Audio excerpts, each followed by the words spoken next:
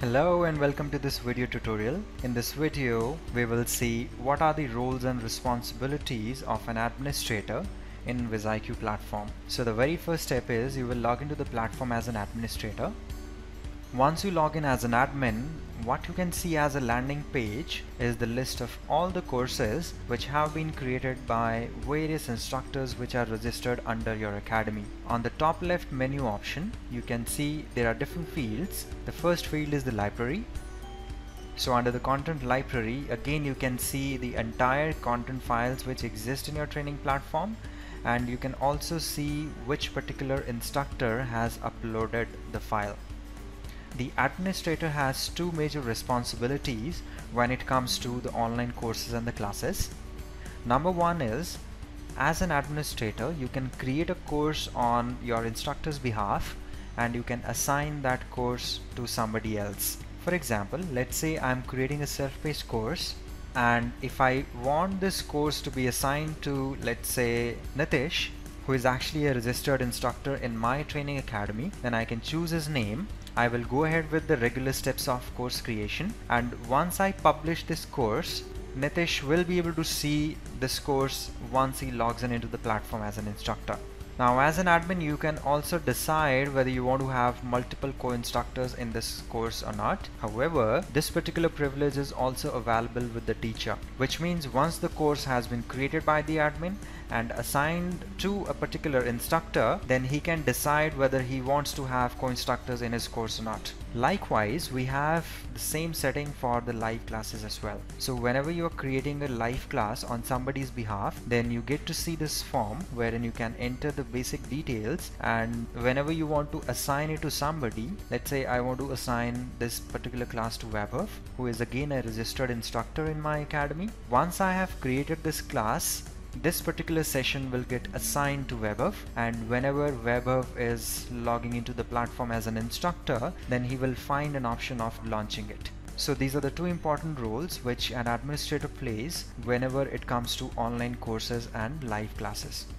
Then there is an academy settings option, which is very important from the administrator point of view, and therein we have the option of user management.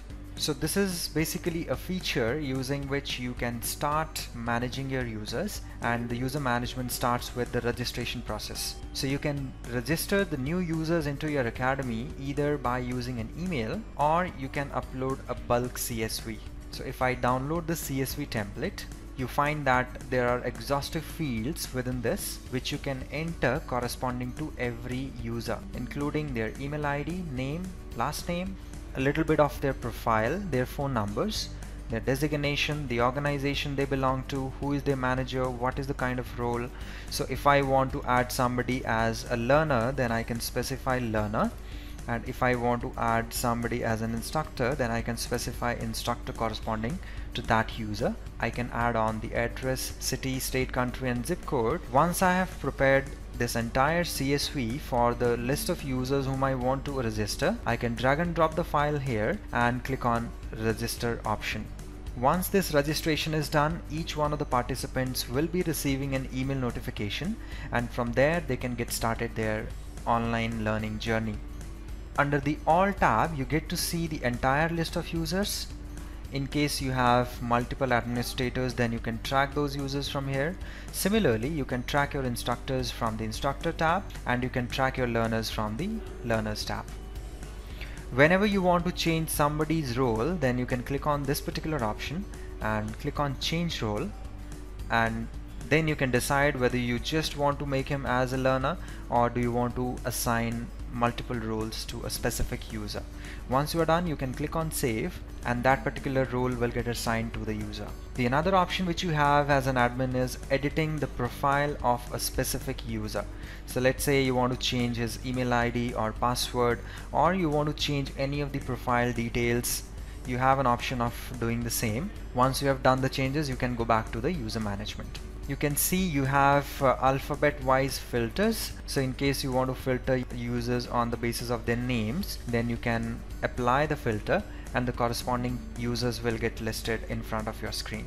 You can also see a verified field here, which means once you have done the registration process, until or unless the user do not accepts that invitation, then that particular user will still be shown as no. But whenever they have accepted the invitation, then those users will become verified users under your training academy. In case you want to remove your users from the academy, then you can select them from here, click on unregister and confirm, and the corresponding users will get deleted from your training academy. If we go back, you see there is a transaction option here. Now in case you have paid courses or paid classes listed on the public catalog of your training academy, and whenever any purchase is happening corresponding to any course or class, then you can track all those transactions from here. So you can see this is the name of the user. In case the user has entered the phone number, you can also track it, the amount which they paid, the transaction ID, the product is whether they have purchased a course or a class, and the date of purchase. In case you want to download your transaction reports, then you can also apply a timeline, and accordingly you can export that report to a Excel file. You have an account setting option wherein you get to see the plan which you have purchased from WizIQ.